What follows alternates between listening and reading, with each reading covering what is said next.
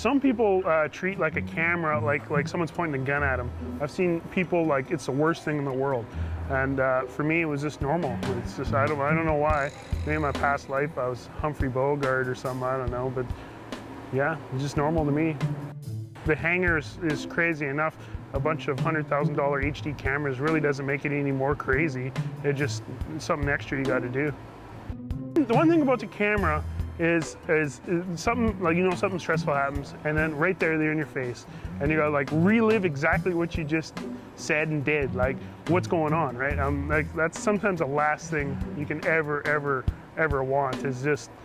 It's just like, okay, I just got yelled at for 10 minutes. I don't really want to, I'm just going to start forgetting about what just happened. Now I got to relive it.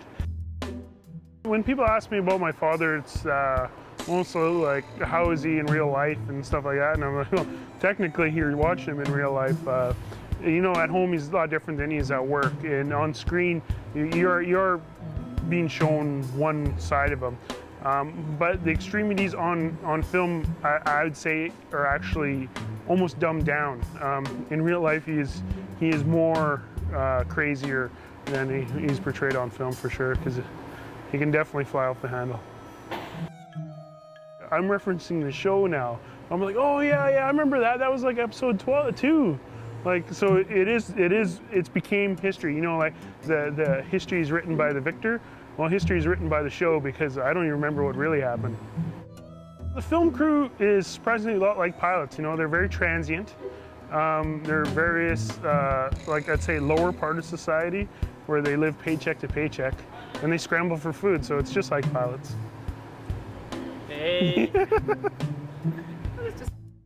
You know, there's cameras sitting here shooting. You don't really believe you're being made into a TV show. You just think it's normal, right? And then all of a sudden you see it on screen, and it's just like I would almost have to say it's almost like, I guess, like having a kid. I don't have a kid, but you put all this time and effort in something for like 9 months, and all of a sudden, boom, it's there, and you're just like, you can almost think it wasn't there until it's put in your lap. So this TV show, it was, you know, most people didn't even believe it was happening. They just said, who would waste their time following this around? And all of a sudden, bang, it's on your lap, and you got this show. So it is an emotional experience for sure.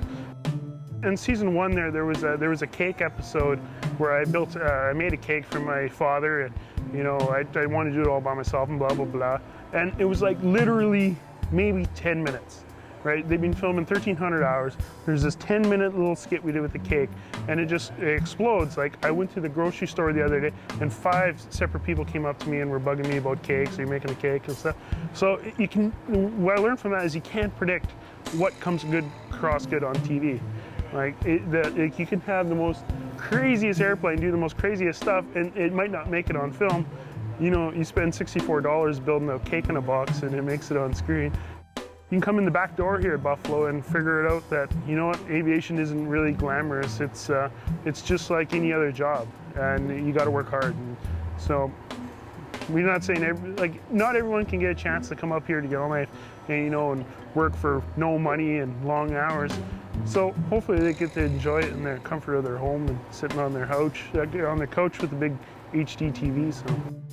Emails, like there's a book of emails, literally, about this much, like sitting in the office right now of people saying, hey, yeah, I really love the show, and oh, by the way, I have a factory in New Brunswick that makes mittens. Would you want us to send you some mittens? It's cool.